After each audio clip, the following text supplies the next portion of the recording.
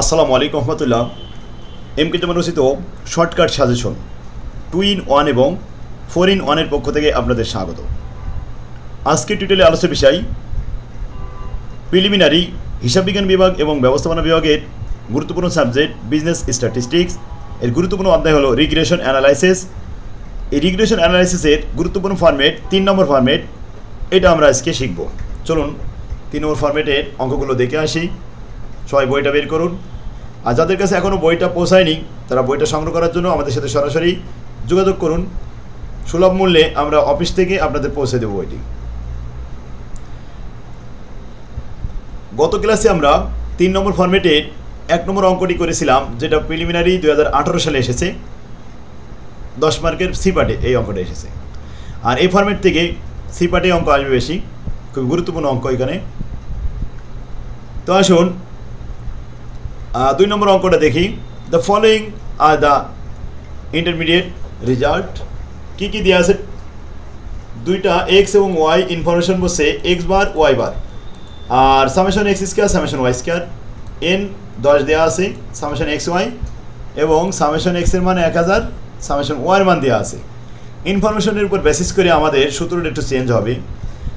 এখানে বসে হোয়ার x and Y R division from the respective means. এখানে find the two regression equation. দুইটা regression equation দেখাতে হবে। একটা regression equation x1 y y1 x।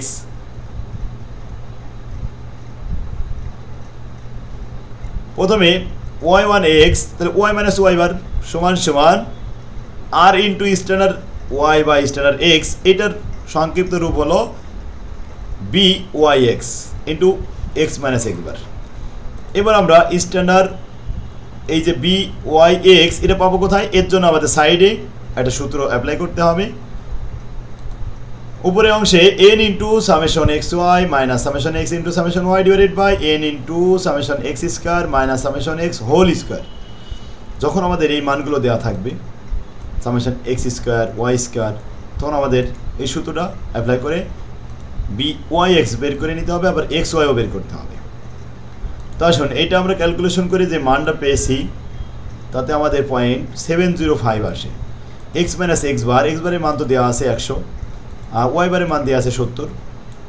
এখন ক্যালকুলেশন করলে ওয়াই সমীকরণে মান পেয়ে গেলাম। আরেকটা রিগ্রেশন ইকুয়েশন ওয়াই, এই এক্স অন ওয়াই। তো এক্স অন ওয়াই হলে আমরা এক্স মাইনাস এক্স বার সমান সমান বি এক্স ওয়াই, আগে ছিল ওয়াই এক্স আর x Y, Y minus y bar. এবার হেয়ারে এক্স ওয়াই সবই লিখতে হবে আগের মতো। এখানে নিচেই যেমন ওয়াই এক্সের জন্য নিচেই এক্স স্কোয়ার ছিল, আর এক্স ওয়াইয়ের জন্য নিচেই ওয়াই স্কোয়ার থাকবে। এছাড়া উপরের অংশ সব ঠিক আছে, এইটুক পার্থক্য। ক্যালকুলেশন করে যে মানটা পেয়েছি 1.43, এই মানটা আমরা বসিয়ে দিলাম। 1.43 সাথে ওয়াই মাইনাস ওয়াই বার তো 70 আর এক্স বার তো 100। ক্যালকুলেশন করলাম, ফলাফল যা আসলো এখানে সমীকরণ এক্স সমান সমান 1.43 ওয়াই মাইনাস 0.10 এসে সমীকরণ। বাস 2 নম্বর শেষ। এবার 3 নম্বর একইভাবে ইনফরমেশন দেওয়া হয়েছে এবং মানগুলো বসানো। এভাবে আমাদের আর এর মান বের করতে বলেছে, আর এর মান দেখাতে পারবো। আচ্ছা, এবার আসুন এটা গুরুত্বপূর্ণ অঙ্ক দেখাই। 4 নম্বর অঙ্কে আমাদের রিলেশন বের করতে হবে। From the following regression equation, নিচের এই রিগ্রেশন ইকুয়েশন ফলো করো।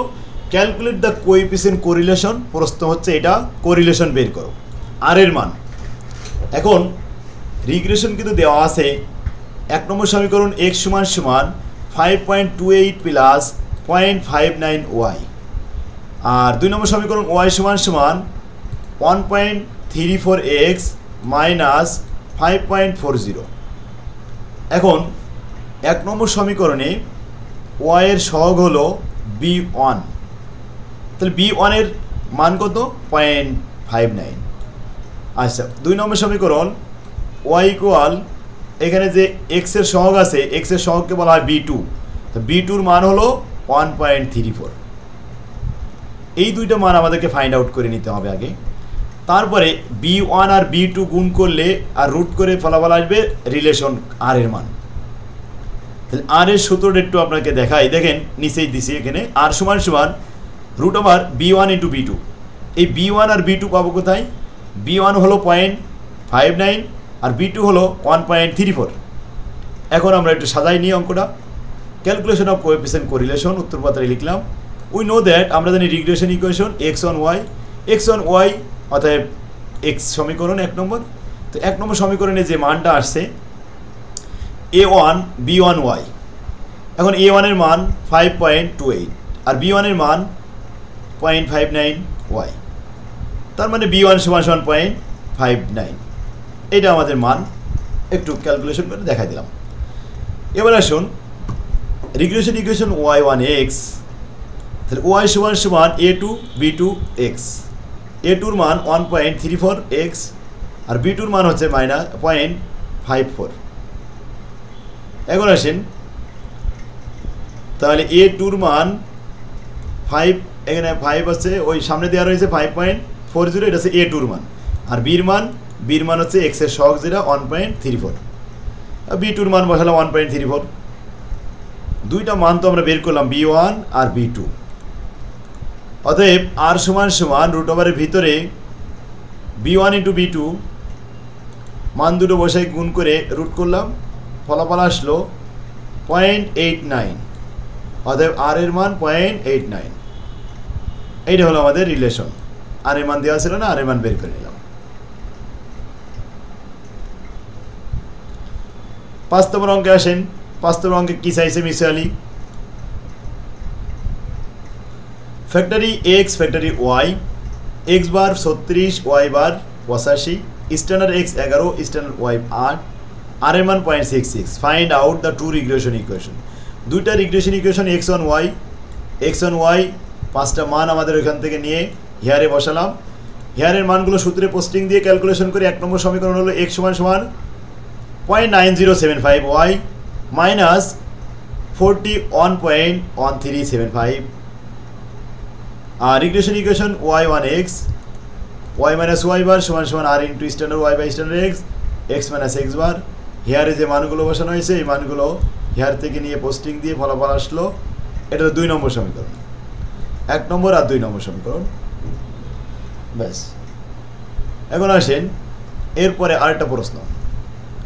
Estimated the value of x, x এর মান বের করেন when y ইকুয়াল 75। যখন y এর মান 75 তখন x এর মান কত?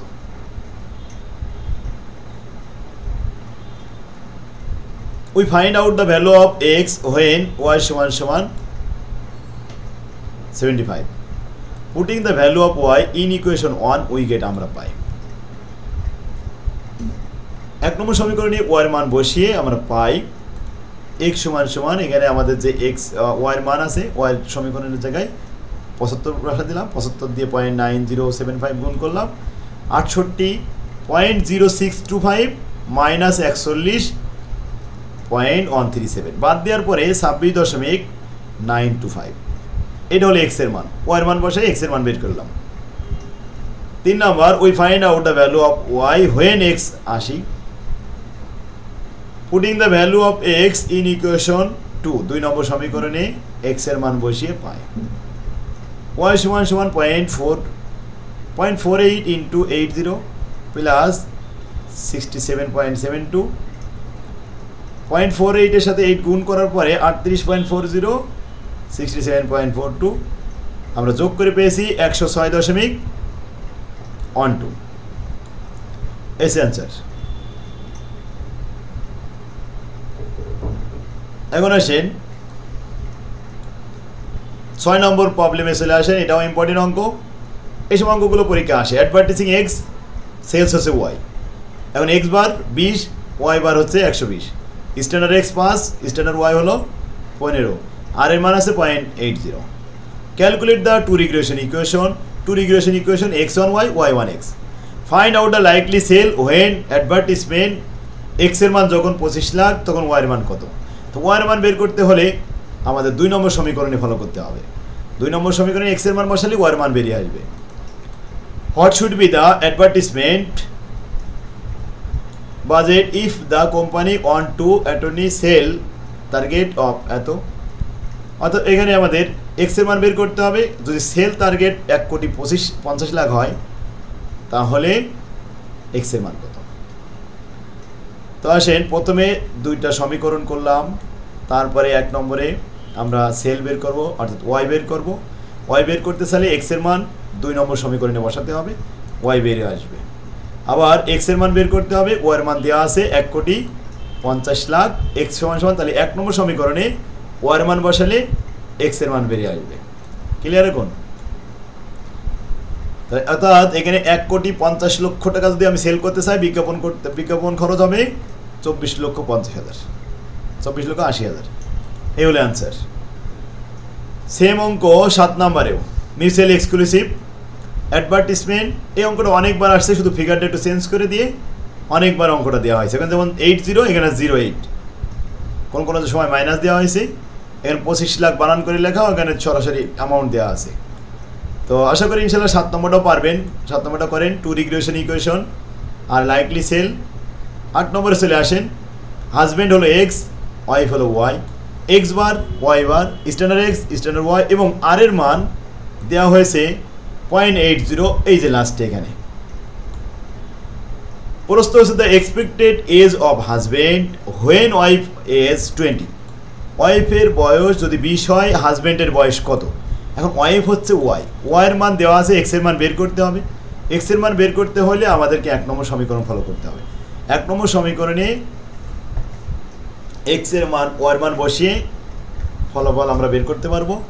দেখুন এখানে আমরা লিখে নিয়েছি যে হাজব্যান্ড এজ উইল বি এত, 0.64 সাথে 20 গুণ করে তারপর যোগ করা হলো, ফলাফল আসলো 23.72। অর্থাৎ ওয়াইফের বয়স যদি 20 বছর হয়, তাহলে হাজব্যান্ডের বয়স 23.72, প্রায় 24 বছরের কাছাকাছি। ক্লিয়ার? আপনারা বুঝতে পারছেন তো? এবার আসেন 9 নম্বরে যাই। এখন আরেকটা প্রশ্ন আছে, the expected age of wife, ওয়াইফের বয়স কত হোয়েন হাজব্যান্ডের বয়স 30 বছর। যখন হাজব্যান্ড এজ 30 বছর, তখন ওয়াইফের বয়স কত? হাজব্যান্ড হলো এক্স, এক্সের মান দেওয়া আছে, ওয়াইফের বয়স বের করতে হবে, তার মানে ওয়াইয়ের মান বের করতে হবে। ওয়াইয়ের মান বের করতে হলে 2 নম্বর সমীকরণে আসতে হবে। 2 নম্বর সমীকরণ Y minus y bar calculation করে যা পেয়েছি, এই 2 নম্বর সমীকরণে এখন ওয়াইফের বয়স বের করব, এক্সের মান বসালাম, এক্সের মান 30, তো এক্সের মান 30 মাইনাস 3, তার মানে 27 বছর, অর্থাৎ ওয়াইফের বয়স হলো 27 বছর। 9 নম্বরে আসেন। 9 নম্বরে সমীকরণ দেওয়া রয়েছে এক্স অন ওয়াই সমীকরণ। এখানে এক্স সমান সমান দেওয়া আছে এক্স অন ওয়াই 1 নম্বর সমীকরণের মান, আর ওয়াইয়ের মান দেওয়া আছে মানে ওয়াই 1 এক্সের মান। ক্লিয়ার? এখন আমরা মানগুলো বসিয়ে পাই, এটা ক্যালকুলেশন করে পাবেন যে প্রথমটা এটা হলো আমাদের B1 আর এটা হলো B2। B2 আছে ওয়াইয়ের সাথে যেটা থাকে,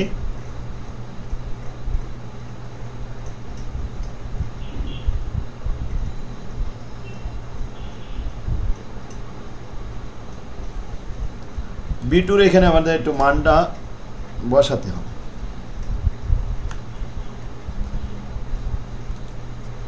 এক্স,